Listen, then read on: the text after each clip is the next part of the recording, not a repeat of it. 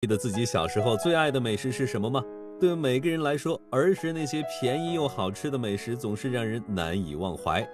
校门口的熨斗糕、陶然居里卖的大包子，或者是文化宫附近那家羊肉粉，念念不忘，必有回响。今天就带大家一起来盘点回忆里的小吃美食，好极了。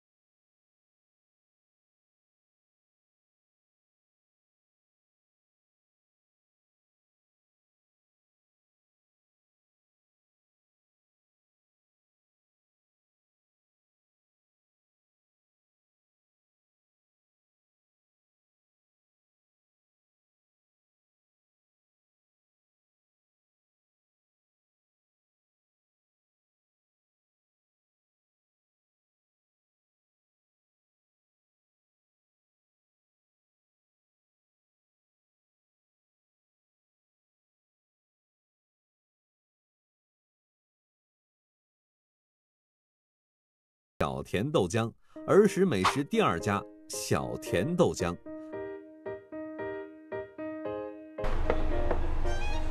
肠粉和这个虾饺全部都上了。那油条搭配豆浆，最经典的吃法就是泡在豆浆里面吃，试一下。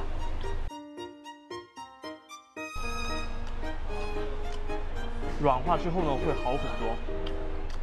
豆浆与油条是大众默认的 CP 组合，相信没有人能拒绝它们吧？不像2根筷子状的传统油条，这里的油条更加小巧精致，脆生生的油条泡在豆浆里，吸满汤之后一口一个，好不过瘾。那搭配这个油条的豆浆呢，它才上来的时候呢是完全无糖的，一点甜味都没有。喜欢吃糖的朋友呢，只需要现场加白糖。那有一个点是，它这个豆浆里面它并不是单纯的只有豆浆，我们可以看到它里面是带有一点这种很小颗的芋圆，它是像把这个豆浆做成了一种类似于奶茶那样的形式啊，里面会有加料，同时呢自己还可以往里面 DIY， 想要加什么东西都可以。喝一碗元气满满的豆浆，迎接崭新的一天。说到儿时美食，儿时的快乐天堂2路口少年宫附近有一家羊肉粉，不得不提。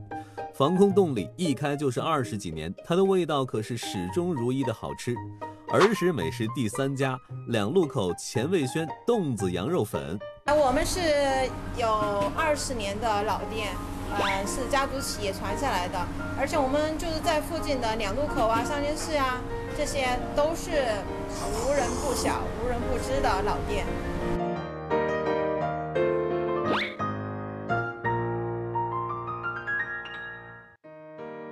哇，刚刚搅拌了，口水都要馋出来了，已经觉得口水直流。这个红油，然后那个羊肉汤的那个香气。我点了一个羊肉的，还点了一个羊排的，因为我都想吃嘛。还有他们的招牌什么卤豆干和卤的鸡蛋。先试一下这个肉吧，还是挺大一块的，你看，切得很薄很薄，可能这样入味吧。配上它那个酸菜是吗？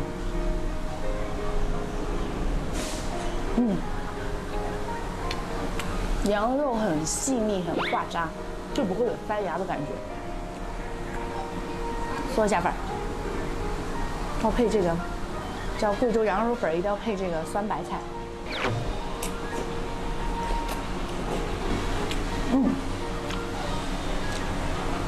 它这个辣子很香，它这个粉也是入口就化了，然后有点吃起来有点 Q 弹的感觉，但是吃这个粉儿就像吃大米本人，就不会有吃那种胶质的感觉，因为你抿一抿它就会化，不会是那种嚼不断的 Q 弹的有点过头的那种感觉。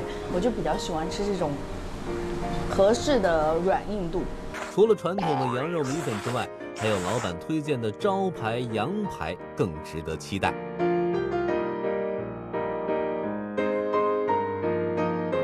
这个羊排和那个羊肉在口感上就区别很大了。这个就是那种，首先有那种大快朵颐的满足感，然后它吃起来口感是那种嚼劲儿十足的，因为它是带着筋的，在羊排这一段有筋有肉，吃起来就是很 Q， 然后很有嚼劲。你要说味道上的话，这个羊肉的话是一点膻味都没有，然后这个没有膻味，但是会有很明显的羊肉的那个味道。如果你是一个羊肉爱好者的话，这个羊排会更加的重一些口味。念念不忘的儿时美食，当然还要有重庆早餐界的街霸陶然居大包子。儿时美食第4家陶然居大包子。包子究竟有多大？可能还没有我的脸大，但是肯定是没有我的拳头大的。它这个应该是酱肉馅儿的吧？哇塞，哇，太香了！来，给镜头看一眼，它里面就是满满的酱肉馅儿啊。然后它的表皮的面皮，我们捏上去就会感觉到非常非常的松软。试一下。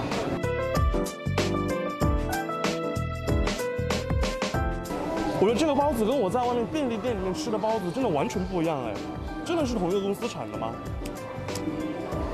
它的面皮可能是由于现揉现蒸的一个原因啊，这真的是非常非常的松软，感觉就是醒面的那个时间就刚刚好。作为老牌渝菜大哥，陶然居的包子可是吃一个就能吃饱。现在陶然大包也可以在大观园里单独买到哟。怎么样？念念不忘必有回响。儿时的熨斗糕、豆浆油条、羊肉粉、陶然大包子，如今依然存在。即便美食江湖强者不断，他们的味道仍然保持。吃上一口儿时小吃的味道，记忆中老重庆的味道，应该是最能让人充满幸福感的吧。这大年刚过还没多久，大家已经适应上班的节奏了吗？又或者还在想念正月里大吃大喝的日子？您还别说，我们节目组的小伙伴们也是这样想的。所以本期十全十美为了缓解大家在正月里吃的太过辛辣油腻，特地选了几款清淡的汤锅推荐给大家，又可以下班和同事们吃了，赶快收藏起来吧。Number 1 M 的牛尾汤，推荐理由：番茄与牛尾的搭配，谁是谁知道。总有一些店开在不起眼的小角落，但是那熟悉的味道却能瞬间唤醒你的回忆。就比如这家牛尾汤，许多老观音桥的人应该都不陌生，因为这家店到现在已经有26年的历史。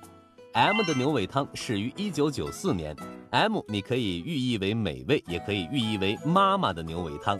26年来，店铺地址几经更换，老板也换成了子辈继承，但唯一不变的就是那锅牛尾汤。一碗好汤怀揣着满满心意，而牛尾汤里面还加了牛骨、牛肚、牛心等7种牛食材，除了生姜外，并没有其他的调料，听起来似乎并没有什么独特。要说特色，那就是食材经得住考验，煮汤之人耐得住寂寞。因为每一锅汤都要精心熬制8个小时以上，也正是这份用心，才成就了这家 M 的牛尾汤。那我刚刚是有听说咱们这个汤底是每天都要熬8个小时以上。对。那我想问一下，咱们这个熬8个小时，它是熬制的是一个汤底吗？还是指的什么牛尾？不是，这是一个汤底，一个复合的汤底啊，对，就类高汤的那一种。对。所以说，咱们这个哪怕是番茄的锅底，它也是用的咱们这个高汤。对，番茄汤底是真实用番茄的果实，没有番茄酱，没有番茄酱。哇，这个番茄汤，我真的感觉就像在喝番茄汁儿一样，就是有那么浓。对，真的，这个的确是需要时间，就是慢慢的把它熬出来，把这个番茄里面所有精华全部熬到汤里面，都是交给时间它自然呈现的东西。对，交给时间，时间果然是最好的厨师啊。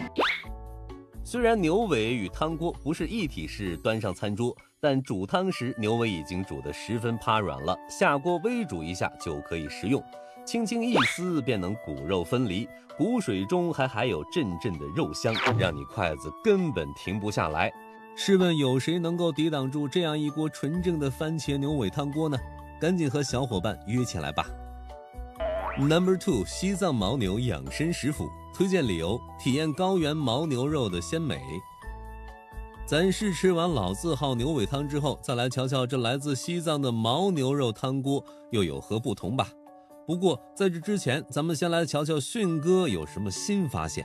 进店之后呢，它的一些装修元素啊，还是有些偏藏族风格的，比如说一些彩旗啊，藏族风格的一些挂饰啊，让人一看就知道这里是吃藏族特色餐的一个地方。但是最令我好奇的还是这个地方，看上去是不是像一间包房？但是大家看上面，保鲜冷库，这里呢其实是内有乾坤的，老板是下了重金，把一个包房改成了一个冻库。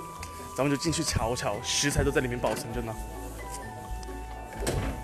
没想到吧，老板大手笔改造了2个冷库，用来储藏食材。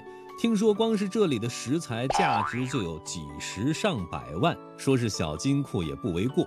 听说你的店里很多食材都是直接从西藏那边运过来的，是不是？对，那个主要是牦牛肉嘛，这是野生放养的5-6年的周期才长得大。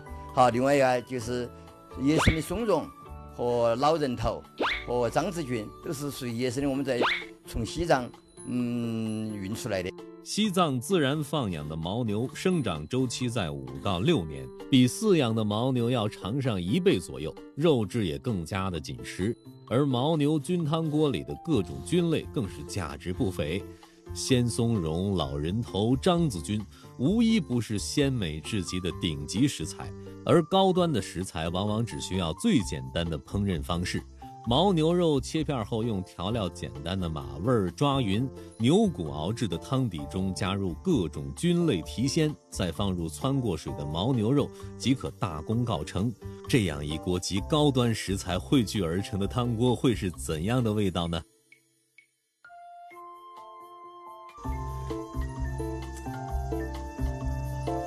薛老板，你确定这一锅它没有放鸡精、味精？没放鸡精，一点鸡精没放，味精没放。